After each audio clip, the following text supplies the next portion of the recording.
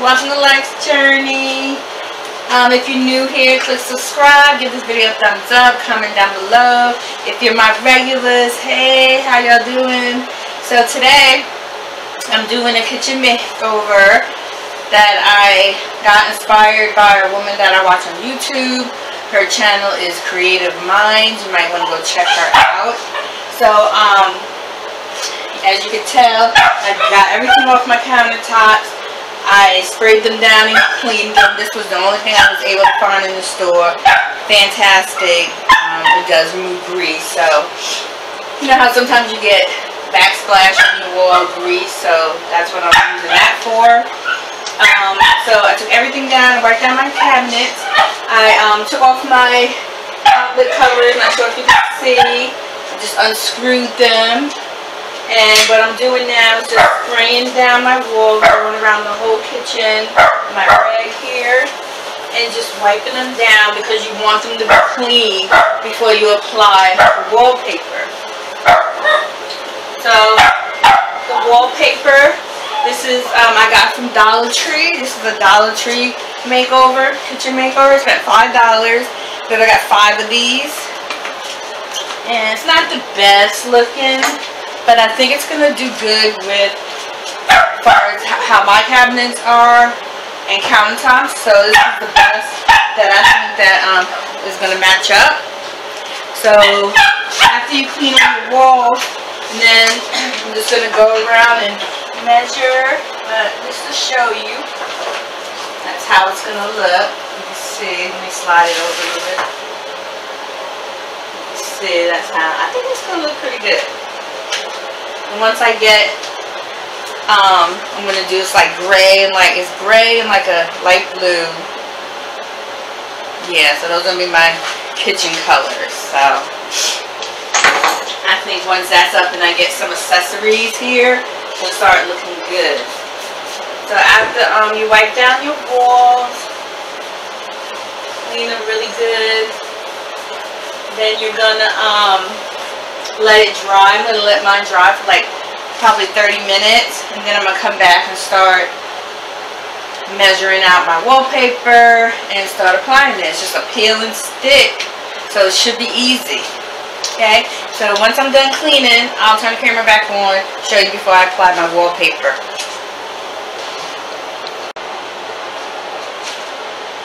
Okay, it's been about 30 minutes. Let me move my camera because I'm going to start with this section over there in the corner. So I've already put this up here, and then I kind of just like measured where I want to cut. So on the back you can, it has like the measurements. So I just put a little thing here with the marker. I don't know if you can see it. I just made a little line. Where is it? Right here with the marker, and that's where I'm going to cut this.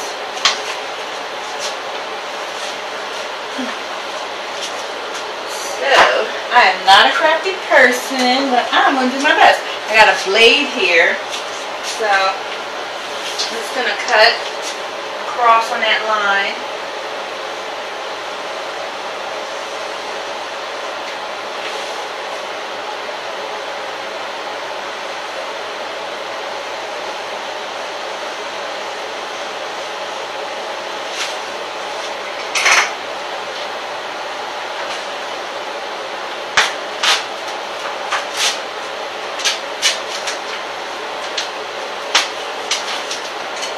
Got my first piece here, and like I said, this piece right here is going to go right in here. Put it there. Right there. Like that. Okay, so it has some backing to try to peel this to get it started. And I have like a squeegee thing, but I can't find it. So I'm going to use this, you know, to get all my bubbles out. I'm just taking down a little bit of it, not all of it. I saw people doing this too, that the good thing with this is if you peel it, you can just peel it right off and replace it if you put it on wrong. So there. You just put down a little bit and I folded it down to keep it in the spot. And I'm going to try to get it on here as close in the corner as possible. There we go. And then with this, my squeegee, I hope you have to see. With my, this is going to be my squeegee. I'm going to pull, I'm going to go like this to make it flat as I'm pulling the paper off the backing.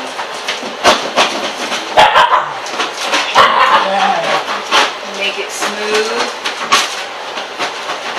And I'm just going down and pulling it as I go.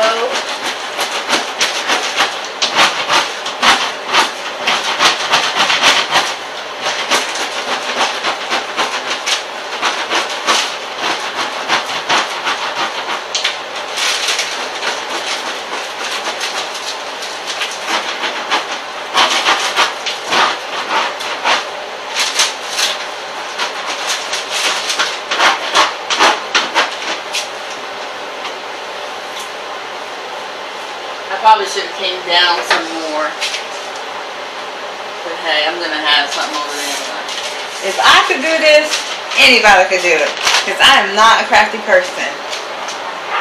So I'm gonna hopefully I can see that. I'm gonna keep going, and then I'll put the camera on when I'm in a better angle for you guys to see a little bit better how I'm doing it. Let me get this corner done first.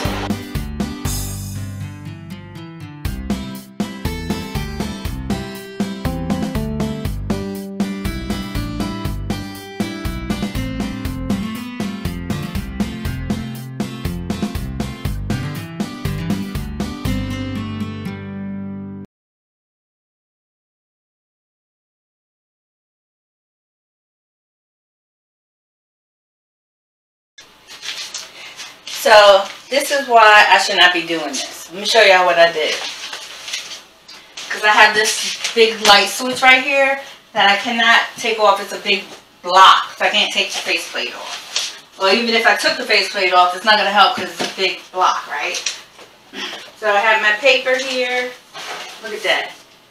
I measured it. I cut a piece out. Perfect.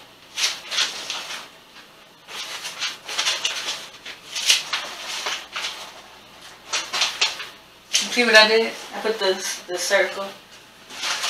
That's why I shouldn't be doing this. I cut it on the back, so then when I flipped it over to use it, that piece is on the wrong side. So I'm just gonna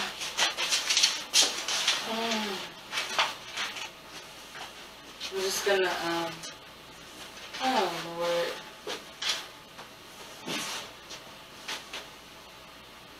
I'm just gonna cut sugar closer. See, I don't have patience for this. I don't.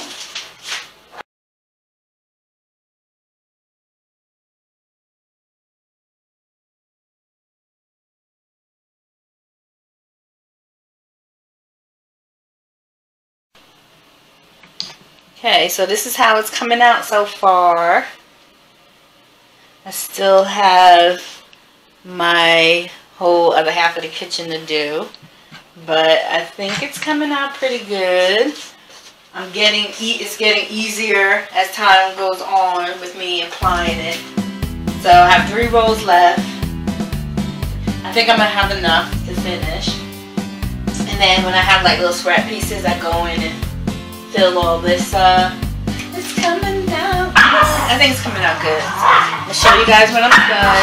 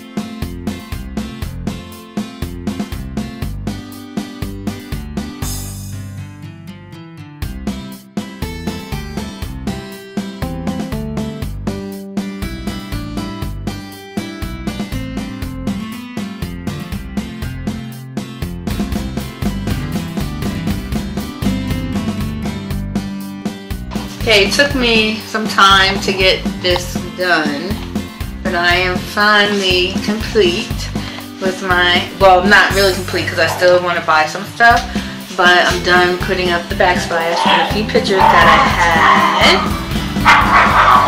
This is how it turned out. So I am happy with the outcome. All the stuff that you're seeing, the backsplash and the pictures, I got from Dollar Tree. So yeah, I want to get some more things and some things from my cabinets. From my countertops. But I'm officially done with my Dollar Tree backsplash makeover. So give this video a thumbs up, comment down below, let me know what you think. As always, thanks for watching.